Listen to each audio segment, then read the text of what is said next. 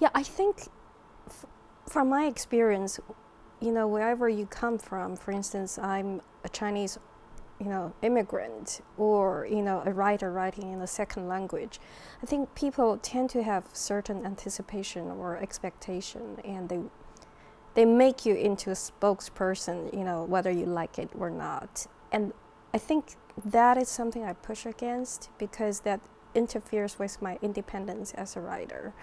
And obviously I don't represent any country. And if you look at American writers, nobody asks an American writer to represent America. But if you come from China, if you come from, another group, people would say you have the obligation. And I don't think that's my concern. I have obligation to human beings, my characters, so that's all I care about.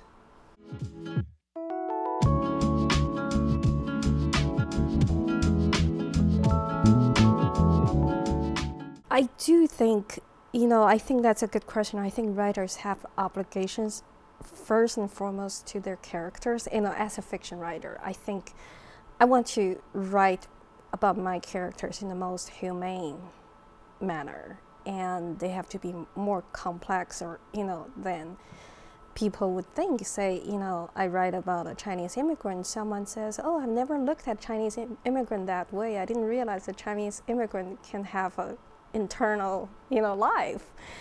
And that's the thing we push against, is we actually make people look like people. We make characters, have a deep interior life. That's my obligation. And I like what you said about, pushing against authority. And I think sometimes you have to push against a collective voice. How people, I talk a little bit about public language. I think a writer has to push against that public language, because it's a shortcut to many things, and it simplifies a lot of situations.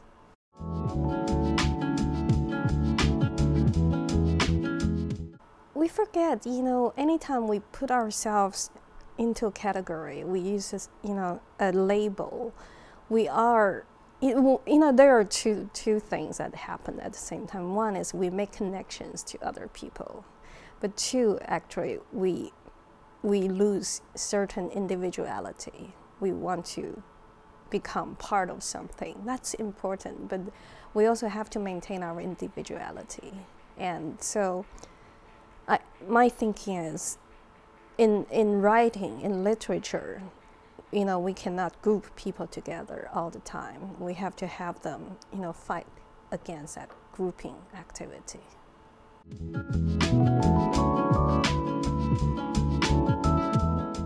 I like the theme at home everywhere, and that's how I often look at my characters and my own life.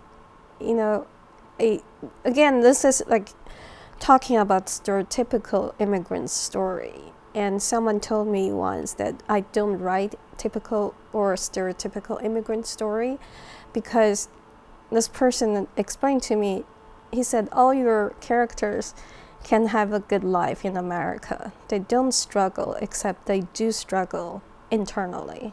And that is how I look at it. They could have had a good life. They have made a home in America.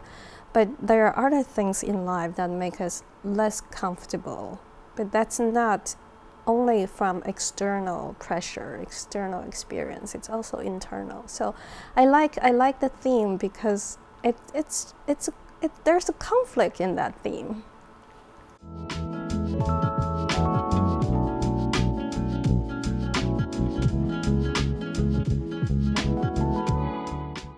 It's interesting. I think sometimes a character's memory takes place or takes over your own memory, which is actually a good problem for a fiction writer, because you don't want your memory to be the dominating narrative. You don't want your memory to direct the characters. So in a way, my memory only serves as a seed.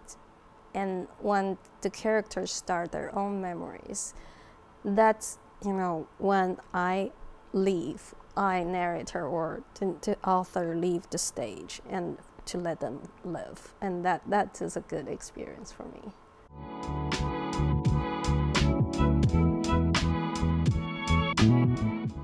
I can talk about it from different angles. I came from an unpublished writer to a published writer.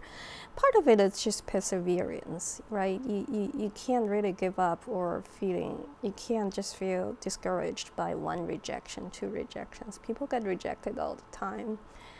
The other thing is, this comes from working in a magazine, in a literary magazine. I think people forget that people within a magazine, they do pay attention to talents. But sometimes they can't just take a piece, but they would make notes. And there was this young writer from Nigeria, and I worked with a public space, and he started to submit when he was a teenager. And we always kept a note of this person. Every time we saw his submission, we would read and we would note. And eventually, he got a fellowship from the magazine. And eventually, he went to Iowa for MFA. So